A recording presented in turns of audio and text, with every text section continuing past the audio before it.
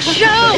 You've really added a lot of spiritual value to my life. Thank you. Really? It's so exciting. I tried. Oh, I can do it.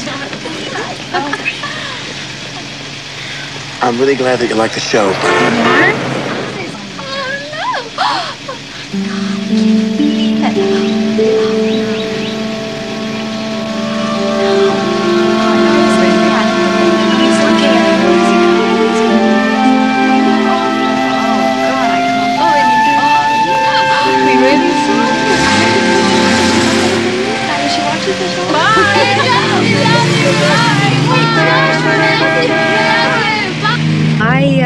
I don't know where he is.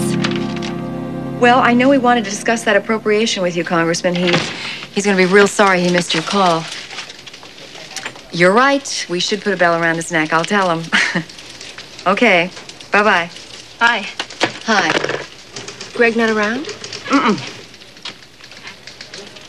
Do you expect him back? Regular chatterbox this morning, aren't you? I'm sorry. Things have been real hectic around here today. Can I do anything for you? Well, you might tell Greg that Gary is thinking about pulling out of Empire Valley. I think he'll be interested. Why would he be interested? You're not going to tell me where he is, are you? Not if I value my job. I don't think keeping Greg's whereabouts a secret has anything to do with your job security. You're so right.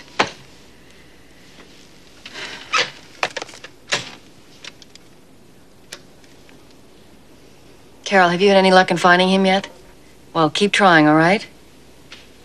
Okay.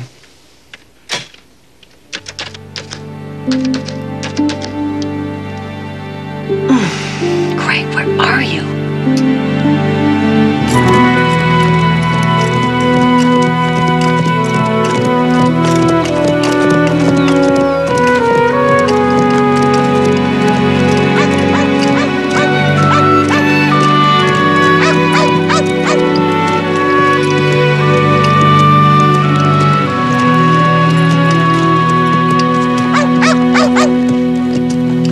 This is no way to run a business. Oh, I agree.